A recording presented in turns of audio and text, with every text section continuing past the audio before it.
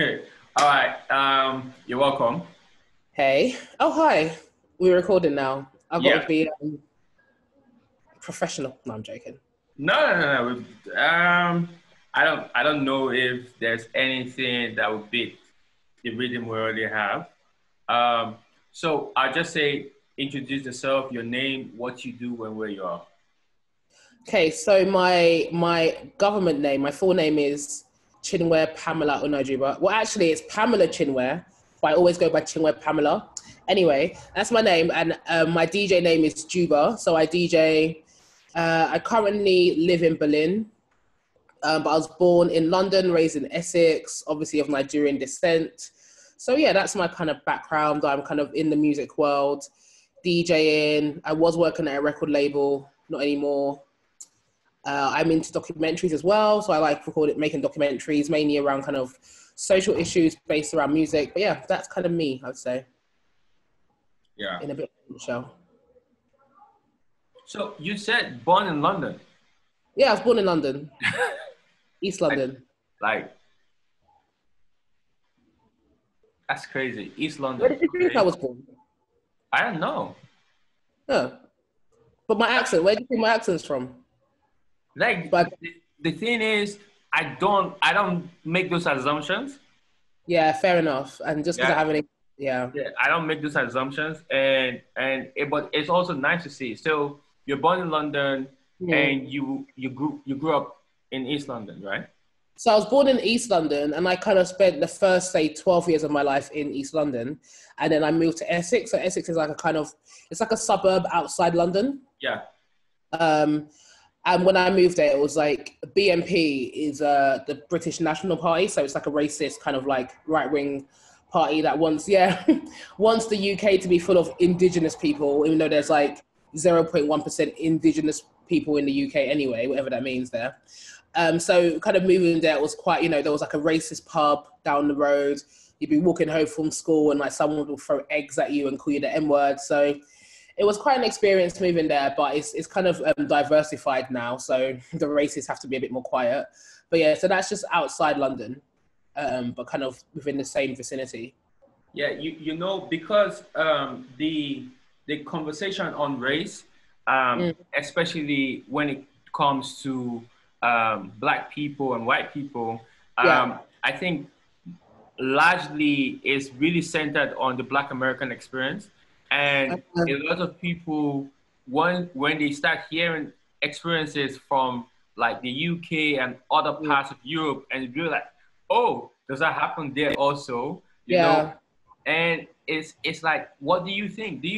Okay? So my question: can you remember your first um, racial experience, racist My experience? first racial experience, I guess the first, even in hindsight, think about the first race experience, like going to primary school.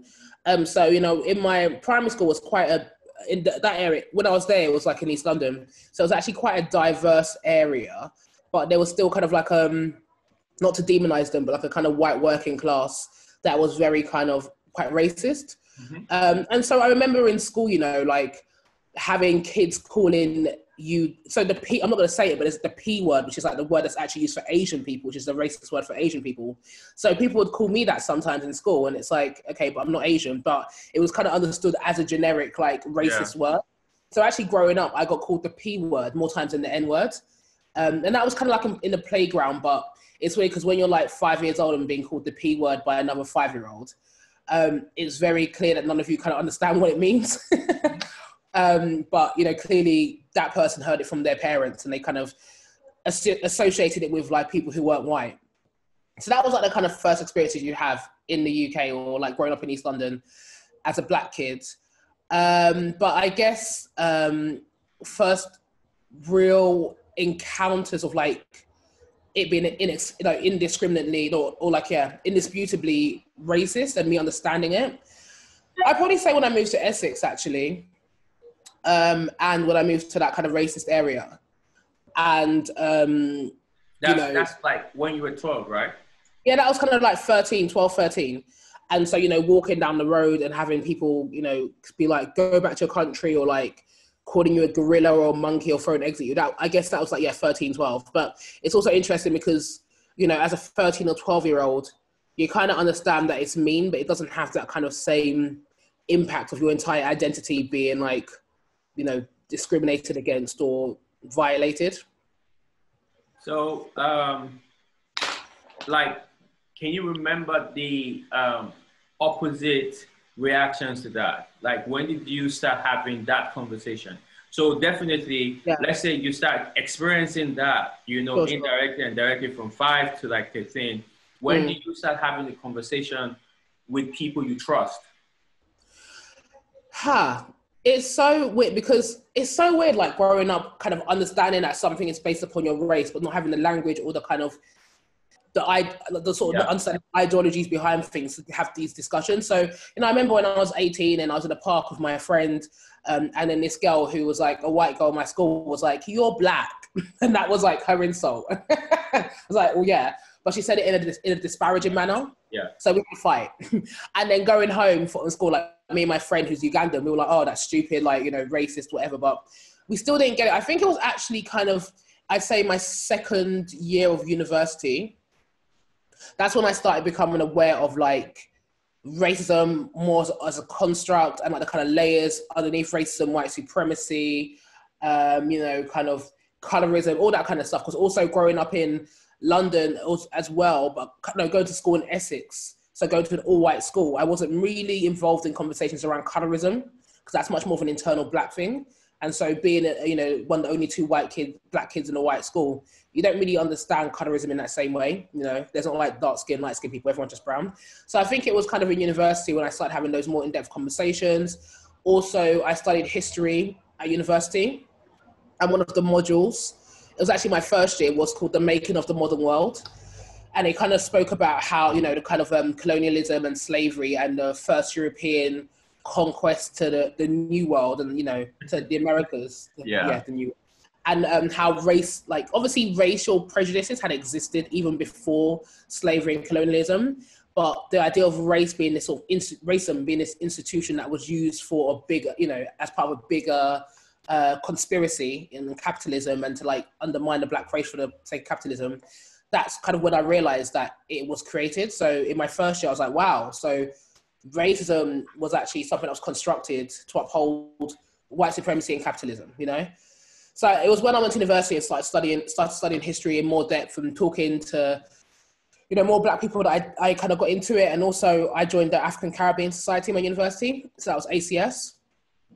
And as I say, growing up in a very, very white area and having like maybe literally in a year of 180 people, there were maybe 10 kids of ethnic minorities and 3 of them were black. So going from literally having like 3 black friends and seeing my black cousins every now and then, going to a university that still had a minority black population, but a bigger one, that's when I started getting involved in those conversations more. So basically university. Yeah. So it's funny how your parents, are they first generation, second? As in they migrated to the UK from Nigeria, so they're first generation. Yeah. So is it first generation? First generation, yeah. Yeah. So it's funny how a lot of kids from first generation settlers, even like third, don't have that conversation at home because it's like the parents still don't even understand how like the words to use, like you said, the words to use for it, the references. It's just like Sorry. No, you go. It's just interesting because actually my friend, she's a journalist and she's making this documentary talking about the black experience in the UK. And one of the sections is, you know, the first time a parent sits down and has a conversation about racism with their children. And I was like, I can't relate to that because I never had that conversation. Yeah. You know, especially with Nigeria. I mean, I don't want to talk too much about race in Nigeria because I've never lived there. But one thing I do recognize when I go to Nigeria, everyone's black, obviously. So you kind of go from being a black person in like a white majority European country to just being a person in Nigeria. And the things that people kind of like care most about in terms of your ethnicity are more like your ethnic group. So are you Igbo, are you Yoruba, are you Hausa, are you like, you know, Ijo, whatever it is. But they don't necessarily care about your color. So I think, and also my parents kind of grew up in the kind of shadow of colonialism, but they did grow up in a black country. So I just feel like racism and race wasn't something that they kind of grew up having a language to understand in the same way as like black. Sorry. Yeah, no. Finish, because Okay. I think that's interesting. Okay, so I don't like when I think about my cousins in Nigeria, like they'd never experienced racism or overt racism. They might have, maybe if they go to Lagos and they have to work in a place and there's like a white man who's like, you know, the manager in the company, but on a day-to-day basis, they don't experience it.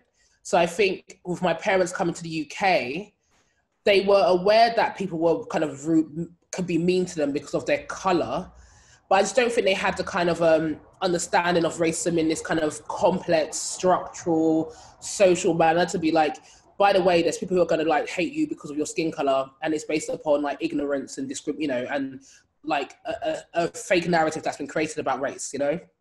Whereas if I were to have children, I guess, you know, the first time my child came home was like, "Mummy, someone called me the N word or called me a monkey," then I'd be able to like explain these things more. But like, you know, a few years ago, my parents were talking about, we were just in the car talking, and I'm like, yeah, you know, when we moved to England, you know, the people, we try to be really nice to our neighbours, and anytime they basically tried to keep on calling the the immigration people on my dad because they assumed he wasn't allowed to be in the country and all this kind of stuff. And they really had experiences, but I guess they never really spoke to us about it. Yeah, because largely they go into that protective mode, right? Yeah. And even in Nigeria, like it's like for as long as we can remember, parents go into this mode of I'm the provider, I'm the protector, right? And I feel like because they are so embedded in that, they do not have the emotional capacity to actually have the most important conversations when it comes to the children's development, right? Yeah. So they lose touch of that, right? Yeah. But also, I feel like when you're looking at racism, right, and race, the construct of it as something that was created, and you come into a country like Nigeria, and obviously, it's a majority black country, but then we do experience it, right? We experience it through different means. Like colorism is a very direct effect of racism, right? Because the white man and woman created a vacuum, created a space, right? That lighter people feel. So in society, the lighter you are, the more easy it feels to navigate society. That's why bleaching in the continent is high, right? Because people are trying to access that thing that will move them quicker. That's why people study abroad. That's a form of racism, to study to be better placed within society, you know? And with all of these nuances, you see, that's why when you turn on your radio, you hear the accent is foreign, because these people are not speaking the way they speak on radio with their friends and family members, right? So it's embedded within our culture. It's just that because it's not tangible, right? Because it's not tangible, but then it is, right? You go, maybe when you speak to models or actors, well, or just look at Nigerian movies, and see how many black lead characters they are, you know, and you begin to question, look at billboards, you know, and see how many black women are pushing billboards and pushing ads, you see. So it's crazy. No, I definitely agree. I think, you know, even kind of, there were times when my mum would tell me about people picking on her when she was younger. My mum's very, like, not very, but she's like quite dark skinned. She's darker than me. And she'd always like tell me about how in school, you know, people would laugh at her and call her Blackie. And I never understood it because I was like, but you're all black. Why would they be calling you Blackie? I was called Blackie too. Yeah, but I'm just like, guys, you know, but at the same time, colorism is real, and like colorism is something like a racism that we've internalized, and we adapted through slavery and through colonialism, whichever manner.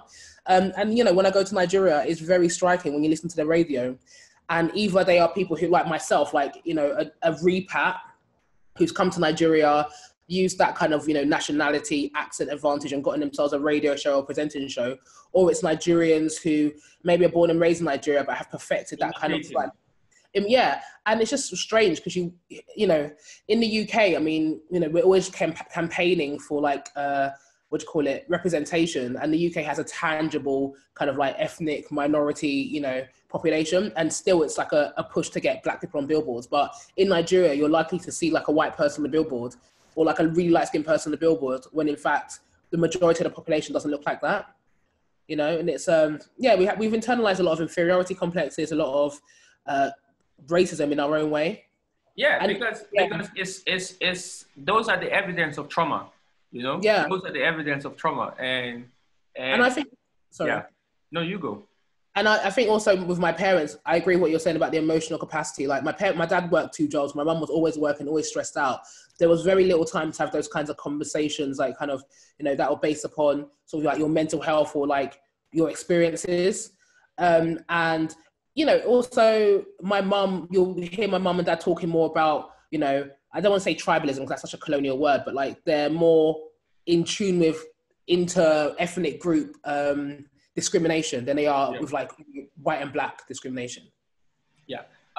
So I'm very curious. Like a lot of my conversations are centered around movement, right? And I think when we first met via Zoom, I spoke about this a bit. And you're someone who has been moving, and also when you had guidance and now just by yourself, you continuously move. Where did that come from? The boldness to go for you? It was quite random, I guess, because I guess, in school, I didn't necessarily have like a wanderlust, or whatever you call it in German, wanderlust. But it was actually when I was applying for universities, and I had never really thought of the idea of a gap year or anything like that. But one of my friends was like, I'm not going straight to university this year. I'm going to go to Brazil. And it seemed interesting to me. So I was like, I want to go to Brazil. And so I kind of spoke to him about what he was doing. Turns out he was doing, I mean, it's funny because in hindsight, it was such a kind of white savior kind of moment. Like I did a gap year as an 18-year-old, completely unqualified student. Yeah. I went to Ecuador and I taught English. I have no teaching qualifications. I have no business being in Ecuador teaching English when there's Ecuadorian teachers who would benefit more from being trained to teach English, But I did that. I did my gap year. And I think after doing, and I also wanted to improve my Spanish because part of my degree was also in Spanish.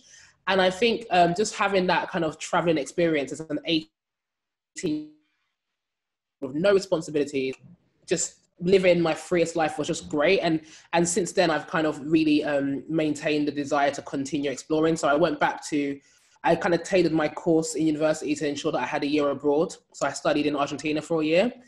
And then that involved, living in Argentina, but also traveling up and down South America again, more or less all the countries in South America, half the countries in Central America. And I don't know, it sounds really cliche, and I don't want to kind of sound really wanky because I know that gap years and traveling are, something that people are like, oh yeah, you should really do it. But it's like, not everyone has the resources or the time to just casually travel the world or even the kind of desires to, and that's fine. But, just when you move around and you meet different people and you explore different cultures, it kind of really opens your eyes to how different people think in this world. And I tried my best to have as authentic an experience as I could, kind of like living with people who are from these countries. And yeah, I think just from the age of 18 after that, it just kind of really cemented this idea to want to continue moving and exploring and meeting different people. Like my best experiences have come through, going to other places, living in Brazil for a while. But then you also, there's a lot of challenges that come with it. It can be very exhausting as well. Also part of the reason I probably DJ now is to kind of fulfill that desire to continue moving around. But yeah, I guess it was from the age of 18, and since then, I guess the rest is history. Yeah. So, so just bringing that back, who within your parents, who decided to move? I believe my mum moved first to the UK. And she was studying, I believe, for like a few years, and then she had met my dad already, and then he came over afterwards with her. Yeah. So what do you think you have more in common with your mom? Do I think I have more in common with my mum, or are you What saying? do you think you have in common with your mom? Funnily enough, me and my mum, I feel like we're actually a lot more similar than we like to believe. What do I have in common with my mum? My mum, I guess, from accounts of people, she's quite outgoing and gregarious, I think, and she's quite determined to do kind of as she pleases in a way. Which is funny because I'm also like that. We had a lot of conflict. So even when I first decided to go to South America, yeah, when I first decided to go to South America, she was so against it. I mean, even like now that I live in Berlin, she's still like, come back home. Like, it's just like, no, but I'm staying here. I'm not going back home. But I think we're both quite strong, like strong-headed people. And we don't tend to give up on things when we want to, like, when we think they're the right way to go about things, which when you differ in opinions, but you have similar approaches, can be quite explosive.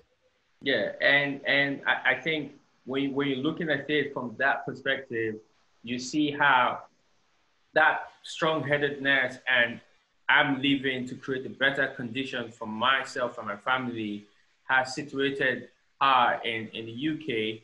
And this is comfort. Then now you are also moving, Yeah, and it's like just the way we move trauma from generation to generation. We also move the DNA of wisdom, the DNA of knowledge, or even the idea of the pursuit for whatever, whether be it yeah, happiness, whether be it wealth, or whatever you find, you can always look back and see where those traits are coming from.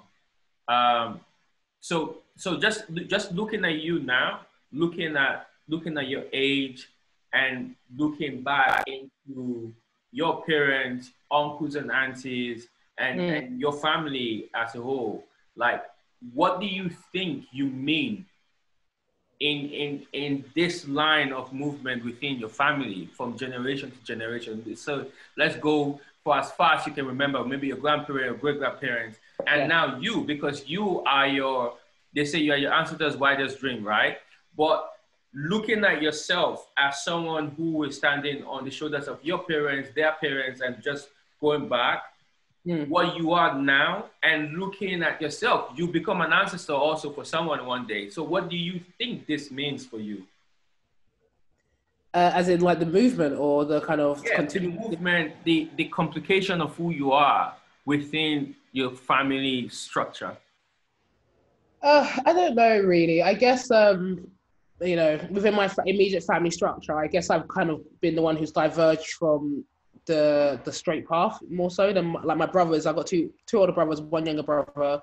So my younger brother's yet to make his fate, I guess. My older brothers, kind of stayed in the UK. They're both doctors. They're quite, I guess, straight down the line, which is also like great because it suits them. But for me, I guess I don't know. I've kind of like veered off to branch off into another kind of world, even in my career and what I want to do with myself. So I think, yeah, I kind of diverged from even the past of when I think about my family in Nigeria, my parents, they've all been a lot more straight and narrow, and a lot more, I guess, professional. Whereas to my side, I've kind of, yeah, taken my own fate and just, I don't know, wanted to run with it and move away from the path that I guess people wanted to outline for me, which What was do you, law. yeah, what do you think that is? What if you were to look at yourself from a third party, if you had the ability to create an alternate reality, right? Yeah. Where another Juba is looking at you, and what would you say this represents? I mean, I just want to live my life. I want to have fun, basically. We're all going to die one day, so I want to enjoy myself. Do you know what I mean? I don't know. I think for me, it's like I don't even look at the things that I do too profoundly. Even when I, started DJing, the main reason I started DJing was because I wanted to have fun. I wanted to enjoy myself because I was unemployed and unhappy. So for me, when I do these things, I just want to prioritize my own enjoyment and obviously get things out of what I do, get mental fulfillment, get, emotional fulfillment, meet great people. But I don't know, like, I think I grew up in a family where, you know, every single day it was like, oh, but what will so-and-so say? And this is like nothing unique, you know. Oh, you shouldn't be doing this because so-and-so will be saying and thinking this, that, and that about you. And in the village, they'll be talking about you and saying that you're not a serious person. But for me, it's like everyone should live their lives and enjoy themselves. Like, we're all going to die one day. So there's no point in restricting yourself and living your life for other people because they're going to die one day too. And then what's it going to be for? We're all going to die. That's true. That's one of the things I also use. But now looking at just me observing you, right? And just also from my personal experience, like my hair, for instance, is one of the ways I tell society that I would not conform to your standards, right? And sometimes you meet people who be like, wow, I love your hair.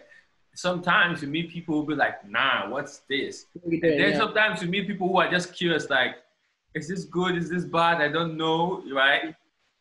How do people react to you? For instance, your piercings are amazing, right? But then you have your head wrap, right? So you are metamorphosing what it means to be black, what it means to be Nigerian, what it means to be black British, right? You're kind of saying it doesn't have a particular look because this is what it is. I mean, my hair, as I said before, is wrapped up because I haven't been to the barbers in 4 months.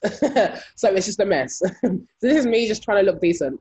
But I mean, yeah, like, what do people say about me? It depends, because I mean, living in Berlin, like literally every other person is tatted up, pierced up, you know, like is apparently diverges from the norm. But when everyone diverges from the norm, then what is the norm? Like, what is diverging? I think people look at me and they probably think I'm quite an eccentric person.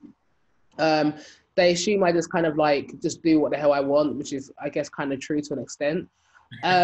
And yeah, people just assume that I'm like the wild child, and I do have a wild child streak, but I'm actually not. I actually can be quite, you know, not calculated, but I can also, I think, be quite mature if I need to be. You know when to be wild and when not to be. I know, exactly. I know when to use my wildness to my advantage. But I think, you know, people, especially my family. I mean, I remember like when my grandma was alive, the way she'd look at me like, what is this human? You know, like, how did this human come from me? Because she just didn't get me. She didn't get it. She didn't get the piercings. You know, when I go to Nigeria, they'd be like, what rituals are you doing? It's only ritual people who like wear those piercings that you have. I'm just like, well, I guess I'm a ritual person then. But yeah, I think people just tend to think that I don't know. That I'm just outgoing, that I just do what I want, I guess. Which I think is quite accurate. Can you remember your first and last piercing? Can you remember the emotion? Well, my first ones were literally these ones when I was like a baby, like my mum did them for me. So the ones you made yourself? Okay, so when I was in secondary school, so when I was like 17, my friend pierced like one, two, three, four. She did like 5 piercings in my ear in the classroom. 5? Yeah. What does she use? Like a needle, like a pin or something, just like pierce them through. So yeah, these were the ones that I got. And I've had these literally for like, God knows, like 15 years, no, like 13 years. At 17, when you pierced it, you got earrings and... Yeah, what? So I got these done, as I say, when I think it's like 16, 15, the blurred kind of time. And so I got like I've got 7 in this ear and I got 5, 6 in this ear. So I got like 5 of them done in the classroom. And I went home and I tried and hide my ear, but obviously it was really painful. So I was like, you know, at home with this like headscarf on, and then my mum obviously knew what I was trying to hide because it was very obvious. So I think that kind of time was like tinged with fear because I always thought my mum would like come into my room at night and rip them out of my ears. Because yeah, she hated them so much. But you got the reaction you didn't expect. I got the reaction I expected. I just braced myself for the reaction. Like she hated. I got in so much trouble. You know, she also, because you know Doc Martens, the shoes, Doc Martens. So my mum like associates them with like goths and the devil and stuff like that. And I had like these necklaces that had snakes on them. And so what, you know, I come home with my piercings and my necklace that's got a snake on it and my Doc Martens. And like, she literally took me to the priest and was like, my daughter is like a devil worshipper. And the priest was like, I have Doc Martens. It's not a big problem, you know? So she hated, and it was just like a struggle, kind of just she just complained every day, but I wouldn't take them out, but she'd just complain and complain and complain. And then my dad would complain and they call my auntie would complain to me. I'm just like, everyone carry on complaining, but I'm not taking them out. And then the last one was actually this one, the septum, had to be done 3 times because they kept on getting it wrong. It was so painful. Yeah, because they kept on doing it. You have to get it, it's called the sweet spot, and there's a certain point in your nose where you breathe through. And they kept on doing it too low. Well, it makes me feel sick thinking about it. Because I'm quite squeamish, surprisingly. I don't like kind of piercing stuff, but I do all the time. And yeah, so I got this one done. It was quite a long-winded process because they kept on doing it wrong. So I had to keep on taking it out and like getting it re-pierced. Yeah. So I'm always curious about the intent and post the feeling immediately post every event. So your last piercing, what was the intent? I understand that you love piercing, but in terms of making the decision that this is the next piercing and this is what it symbolizes, and then after trying to do it 3 times and doing it, the feeling after.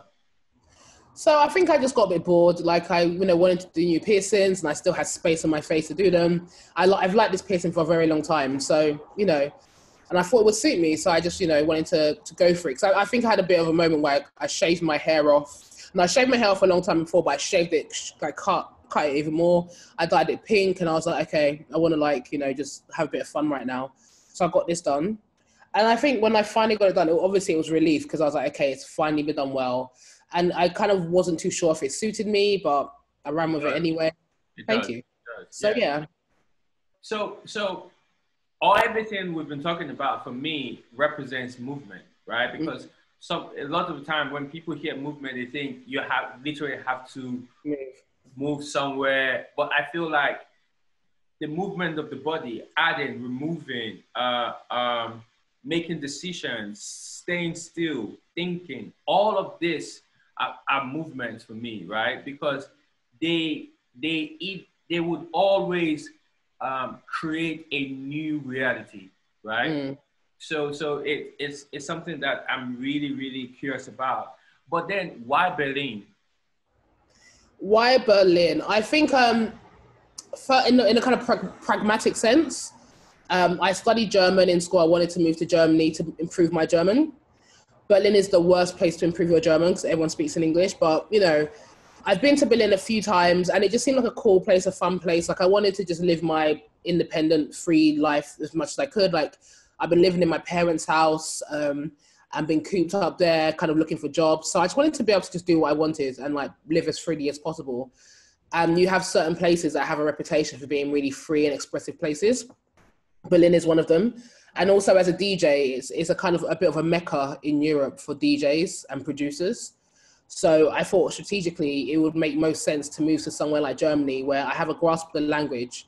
And I'm in a city which is like full of creatives, full of music people. And there's just space to grow in my craft. Okay, so that's the reason. So now how long have you stayed there? Like 2.5 years now. So what's making you now, when you wake up, what makes you decide to stay? Because I'm tired. It's a long process to settle in a new country. Let me tell you that. I don't have the energy to leave. Actually, honestly, I have not got the energy to leave. I am tired. And also, for me, I find like bureaucracy and paperwork it's like painful doing it so much. Like adulting is hard, man. Like I'm just not a good adult. Like having to like pay bills and make sure you're registered. It really is stressful. So the idea of doing that again anytime soon.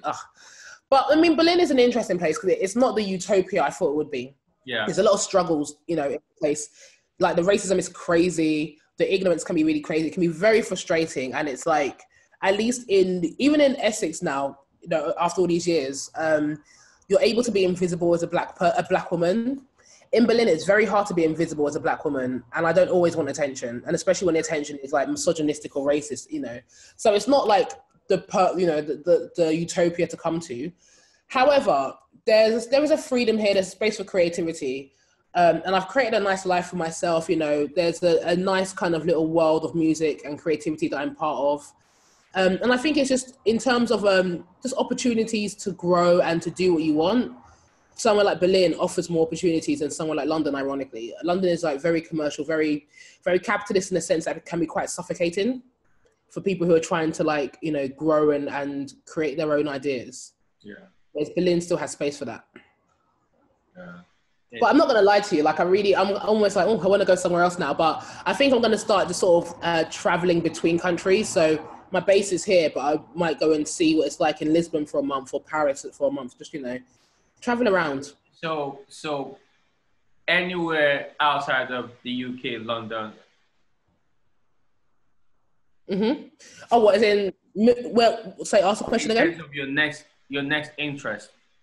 My next interest would probably be someone like Lisbon, because I really want to live in a place that has like a very notable body of nature. So like Lisbon has like the ocean, has the coast. Yeah, ocean, so, yeah.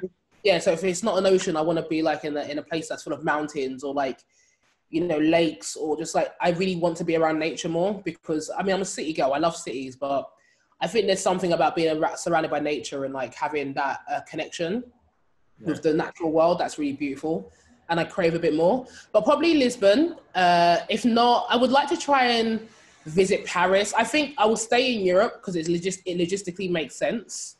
But I mean, one day, I mean, if I could like live in Rio de Janeiro or Buenos Aires again, I'd be so happy. But, you know, sometimes I'm just like, oh, will I ever settle down in one place? I might just carry on like moving between different places. But it does get harder because as boring as it sounds, as you get older, there's different considerations. Like it's one thing traveling freely when you're 21, but when you're like 29 and you're like, I might want to have a family one day, or I might want to try and, you know, I want to work towards something. And you realize a lot of the time that you need to kind of build roots and maintain and nourish those roots in order to establish something.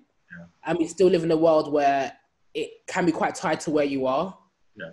So there's those considerations, but as I say, man, I just want to enjoy my life. That's what I want to do. Yeah.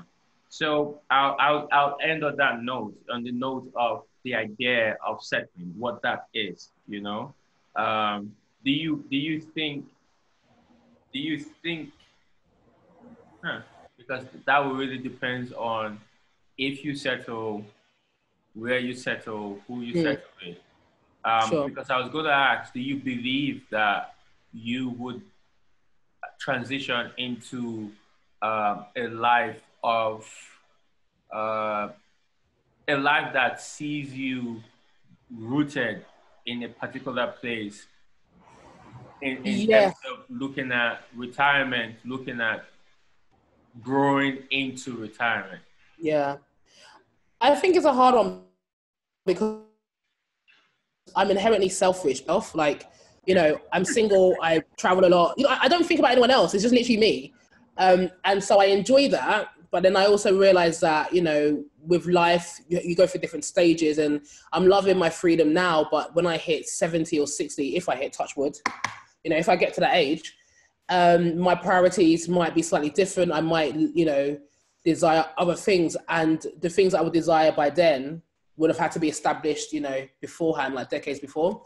So I would definitely like to I would like to have a family, or I'm like, but no, I would, because ultimately, you know, I do love the idea of like a continuation. I do look at my niece and nephew, and I think it's just wonderful that, you know, my brother and his wife created this, like these two human beings who are like an embodiment of them.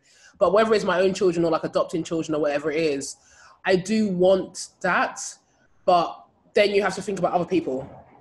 And I wouldn't want a situation where like, I basically had children, but wanted to have kids and act like I didn't have kids. And then you just end up having these kids who are confused and frustrated and rebel because they feel neglected by their mum, who threw them into boarding school and traveled all the time. Do you know what I mean? So I kind of do want to, but I just feel like I've got so many things that I want to do, so many places that I want to go to. And they kind of coincide with the fact that we don't live forever and that, you know, we're not immortal. Yeah. And like, if I could have like a 400-year lifespan, that'd be amazing. But unfortunately, you know, at its maximum, maybe I can hit 100, but if I'm lucky. So yeah, I do want to settle, but I would have to.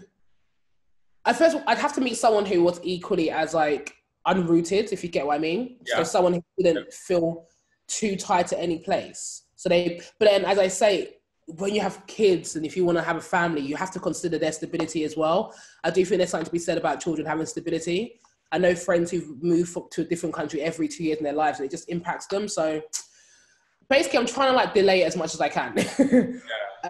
Because you know, I look at old age and I think about, you know, and even because I live by myself, I do think about loneliness and, you know, being isolated a lot. And as much as I love my own space, you know, I'm a social human, but like we're animals, we're social creatures, and I think a lot of us do require that human contact and connection. So yeah, I guess I'd have to concede to settling down one day. Well, you don't necessarily have to, because you can be one of those who set a new perspective in terms of just how to live, you know? I think for me, it's not, I don't feel any social pressure. So like, it's not about my duty as a woman or an Igbo woman or whatever it is, a Nigerian woman, a British woman, to like have a family and fulfill that societal expectation. Yeah, because for me, the main thing is companionship. It's like, I think loneliness is an issue. Okay. And it's great when you are, you know, young and in your fun life and you've got all these like people around you. But also because we live in societies, other people, they go and have their own families and they go and settle down as well. And then you realize your circle gets smaller, and you don't want a situation where you look around in 10 years time and you just suddenly, your circle's all preoccupied and you're not with them. But then again, you know, we can also change how we look at having families and settling down, because to me, if I was to have a family, I would like to think that I wouldn't like let go of my entire life and my entire social life just to be a mum. Like, I think it's important to maintain the balance. But, you know, life happens, and as you get older, there's just, I think there can be less opportunities to, I guess, build that social circle. But once again, maybe that's something we can change. But I think, yeah, you know, like companionship, romantic, physical, whatever it is, emotional, it's definitely a thing. So I won't begrudge the idea of like, you know, having companionship, whether that's in a partner form or child form. Yeah, I think we can really just end it here. But I would definitely love to have another conversation about companionship, love, romantic, and because I feel that in itself is it's a conversation in itself. That'll be interesting. Yeah, very, very, because I feel like our entire life, society is designed to prime us for that moment. Yes, yes. And we're living in a weird time where our lifestyles and our thought processes don't necessarily fit into that, the, you know, kind of prescribed idea of what we should be and how we should fit into like romantic companionship, whatever. So it's a weird conflict these days. But anyway, we can have another conversation for another day. Yeah, definitely. So Juba, I always open myself to questions too. So do you have any question that? I mean, where did your interest in movement come from? Because you're very into the idea of movement. Yeah, as a kid, I always use this explanation. As a kid, you know, when you have kids and they're grown-ups and say, hey, you go get this for me. Hey, you go get that for me. Yeah. And kids go, but you see a frown on their face, and sometimes they're crying. I was always excited. Oh, really? Yeah, always excited to go for errands, like anywhere, anytime, no matter what I'm doing. If I'm having the most fun and you say, hey, go buy this for me, I'm running, you know? So it has always been exciting. But then as we develop, I've always also paid attention to people just growing older and seeing how characters change. Sure. And I also pay attention to going back to, you know, places I used to stay and seeing how the environment has completely changed. Still seeing the houses that were there, but new places, tarred road, new trees, old trees gone, and all of this is just like, I appreciate life from a time lapse, you see? So for me, it's something that has always been, it has always followed me. You know, even like knowledge. Sometimes I remember when I was way younger, just learning something new and knowing that this is something new. You know, like acknowledging that, oh, I never knew this. Like I'm learning this right now, and seeing how that affects the next conversation or interaction. You know, and then when I started traveling, actual traveling, you know, then I started appreciating the idea of moving from maybe one street to the next. I started have understanding the concept of it. Like you're supposed to move, and when you move and return, there's supposed to be like an added knowledge, even if you didn't have any conversation, because there's sight, there's noise. All of this has been something that I have been curious about. And eventually now I'm trying to understand how we become who we are, you know, because even if a child was left alone by their parents, right, abandoned, right, and let's say that child was raised by giants, the decision of those parents, the biological parents, would follow that child, right? The DNA would follow that child. Obviously, the child will grow up to know the giant as their parents and everything, but everything from the past affects us so much, you know, and we don't pay attention to that. And so those are the things that just bring me back to movement. And also the body is like 70% also liquid. So we see our body so firm, but it's constantly moving, right? If you just hold your breath, you see your body is constantly pulsating and moving, and it's crazy. Right, yeah, you know, you feel it. Yeah. No, it's because, you know, like if I look at myself from the 13-year-old me to me, there's so many consistencies, but there's so many things that have been altered through my life experiences. South America changed me completely, and then university changed me in another way, and even living in Berlin, all my music career has changed me. And I do enjoy seeing the continuation of, you know, from A to B to C to D. And I don't know, how has your concept of movement changed, like since this whole moment has happened, you know, this whole pandemic has been around? One thing that I always, when asked this question, one thing I bring up is it made me realize that I'm on the right path. Like, because sometimes no matter how clear you are, you also, it's human to doubt. Yeah. It's human to wake up and be like, am I sure? Is this it?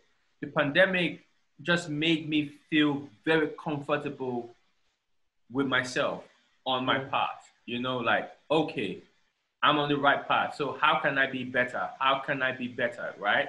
And also, it's making me understand that it's not my duty. It is not my duty to document, to make society better, to you know, leave my quota. You know, this idea of I was brought here to do this, or you know, we are here for a reason. I believe in all of that, but this has also given me the clarity of, with you, without you, the earth will continue. The world would move, right? Yeah. Do you include like that? But when you think about movement and humans, like, do you kind of include the concept of like death and afterlife in your kind of idea? Yes, because it's really what structures, it's one of the things that structures us as a society, right? Spirituality and religion, right? The idea of an afterlife, the idea of reincarnation, the idea of nothing happening, the idea of God, the idea of karma, and all of that, right? And but this is me in my own spiritual journey. I do not move with any religion. I don't believe in religion, right? But I believe that we are spiritual bodies, and spirituality is complex. So whatever spirituality is for you, I believe in spirituality. But I also believe that I do not want to spend my this current life. I do not want to spend it trying to figure out what happened next. Okay. Right? So as much as I am a spiritual student myself, trying to be aware of my intuition, aware of myself and my surrounding and the energies that I carry or the energies that I meet, I'm also very focused on the fact that this is what I have. How can I be a better Omonblanks? How can I be better? How can I affect lives better? How can I love myself when I go to sleep and love myself when I wake up? These are my focus. It's simplifying. I'm simplifying myself. The more I become more aware, the more I'm simplifying like myself. Like I feel like I'm no longer attached to this idea of the afterlife, because I feel like the afterlife distracts you from what is in front of you. Yeah. You know? Sure. So yeah, it's amazing. Because see, when we're born into this life, myself and you, born, taken away from the hospital or wherever we're born, brought home, fed. Now we're at this, right? We survived. So the afterlife will take care of itself, you know? It will. So whoever is right, whether it's Wow. whether it's Buddhism, Christianity, Islam, whether it's Ogun, Oromila, Shango, Oshun, like whoever is right, that's fine. We'll figure it out when we move to Let me that get point. them. Yeah, but we Yeah, can be better here. definitely. Definitely. No, that's cool. I don't know. Where's been your favorite place to go to actually? Or the most like kind of impacting place that you've been to? Cuba, Okay, interesting. yeah, because from I think 17, I I discovered the revolution in Cuba, and I think early I made the decision not to um, listen to my father or listen to a lot of perspectives on Cuba, on Fidel Castro, on Che Guevara, and all of that. And I just told myself I would go there myself. I would find, because it it it it just dug a very special place in me. And I was like, okay, I'm either going to allow people give me the information and make me feel how I'm supposed to feel, or I'm going to just hold on to this very innocent feeling and wait, you know? So eventually, years after, I found myself in Cuba, and it was like pilgrimage, you know? It was really grounding. It was really uplifting, eye-opening. And it was also even there I realized that um, the the the um, the uh, the price of a revolution is Hmm. is is is something that no one can pay, you know. And I realized, even as much as I love Fidel Castro and the idea of the revolution and what it's about, I realized that no one man or woman um, should impress an idea on people, you Hmm. know, and really grounded me on the idea of government. No matter what government is never about the people, you know. And because even if it starts from Yeah, that sure. perspective, it never ends up being that, right? Even No matter how good the government is, it's never about people. So yeah, it really just rooted me in I think the person I am right now. It really made my journey. It made me move faster into the person I'm becoming daily. Yeah. okay. How was it kind of for you as like a black? I mean, people are black there, but like an African man. Was there a distinction between you and the Cubans, or? Not much, but if it's because we stayed in old Havana, right? Hmm. So still where the locals are and everything. We stayed in the homes of people, but it was Airbnb. And so we would wake up and just walk within the city. We didn't stay where they were tourists and all of that, right? Sure.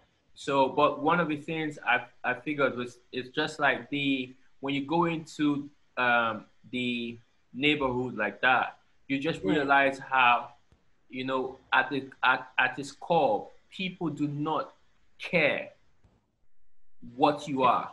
You know, when people can align with the same idea, which is even, let's say, poverty, when we are all poor, nobody really cares who you are, right? Yes. What you identify as. Because I remember seeing an aerobic in the morning, early in the morning, a trans person, a gay person, heterosexual, cisgenders, everybody just mixed doing aerobics. And I just looked at it, I was like, this is beautiful, right? Yeah.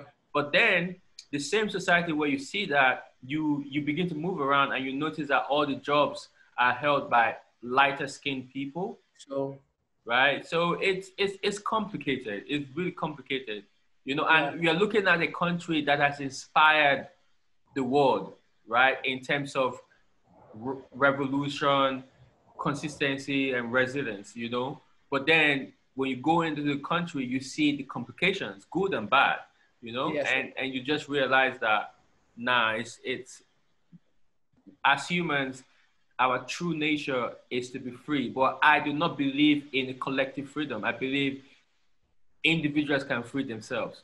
Nobody, no group can free a people. Okay, so if you relate that to the current situation of like trying to bring down white supremacy, how do you feel? So you feel like you can free yourself personally, but as a collective, we cannot be liberated. Okay, so that statement, right, is also very complex. So I see it as white ignorance. I'm reclaiming that word, because I do not believe that there is any supreme white body, right? Of course. So white ignorance or white stupidity, whatever, however we want to put that in. So for me, this is it.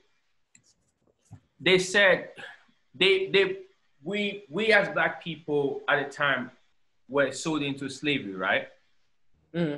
And then some people were sold into slavery, and some families left behind. But both parties experiencing that in different ways, right? And then slavery ends. The physical slavery ends, but the mental slavery remains. The psychological slavery remains, right? So the journey of true freedom, it's not the physical representation disappearing.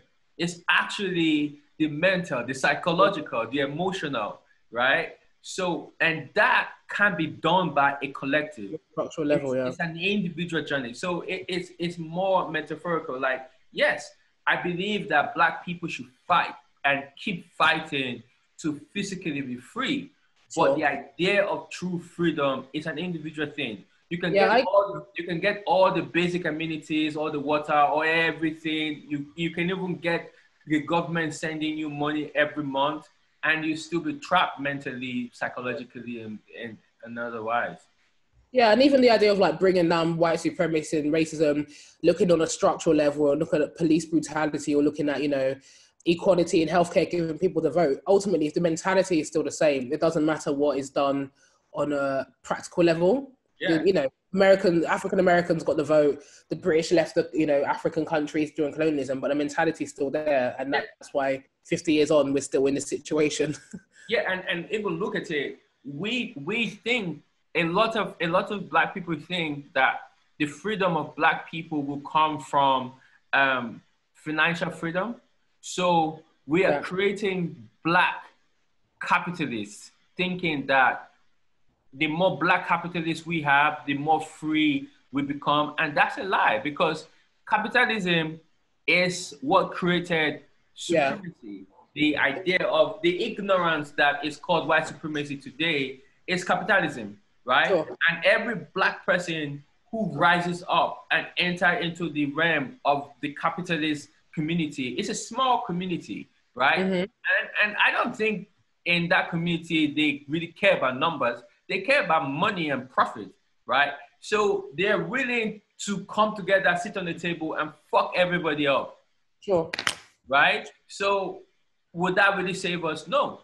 And you can see that even in all of this protests and everything, you can see that one concurrent thing that keeps happening is, oh, these are the black business to support black business, support black business. And the idea is materialism would not free us.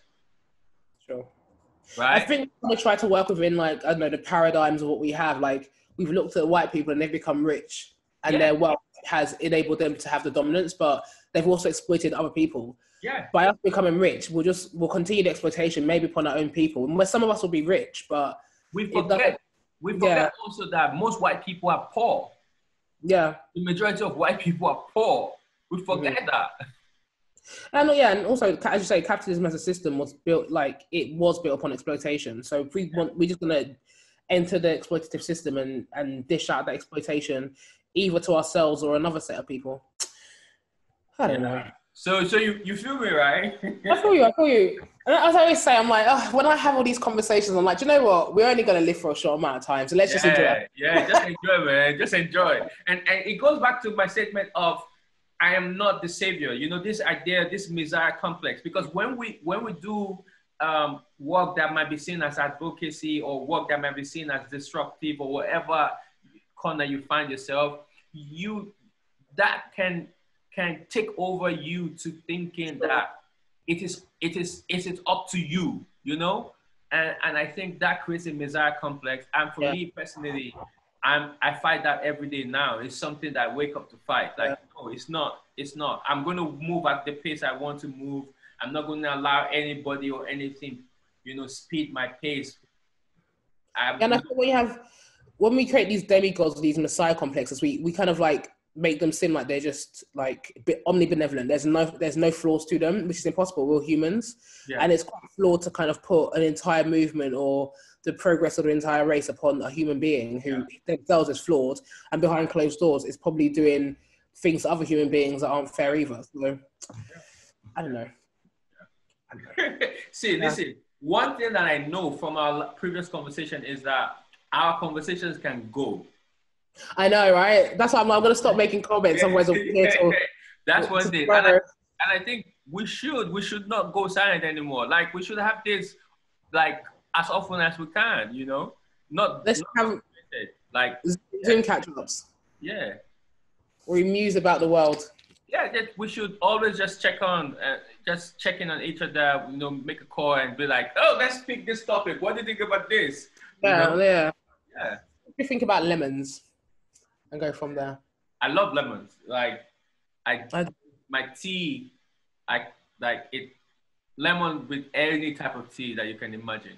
Tea? But I drink my tea with milk, so I don't know if it works. And I'm not a fan of those other teas. No, what the reaction, you might not like it because the milk would... Exactly. Yeah. No, I do. I mean, they're just refreshing, you know, with some water. Lemons and sparkling water. Beautiful. Oh, I don't like sparkling water. Oh, no, you need to get on sparkling water. It's like, what's this? Like, please. I love it. It was forced on me because one time I was in Hungary and like all the water was sparkling water. So eventually I just got forced to like sparkling water. And now if you put like sparkling water with any kind of juice or any kind of like fruit, of a kick. Yeah. You know, a light kick. Yeah. So try that. We'll see. All right, then. Thank you for just doing this with me. It's nice, and yeah, really grateful. No worries, man. And sorry for constantly changing the date. No. But also that's important to also make you understand that we can do this however or whenever, you know. Yeah, sure. But I feel like when to add to the narrative or expand it or change the narrative of how we are documented, I feel the power also has to go to the guest, you know, to decide and be like, oh no, I can't do this today, and this is the best day for me to do it. And for me, I always just make everybody know that, listen, however, even if you change your mind, still I will go with that. No worries, man. All right, then. All right, man. Catch you later. Ciao.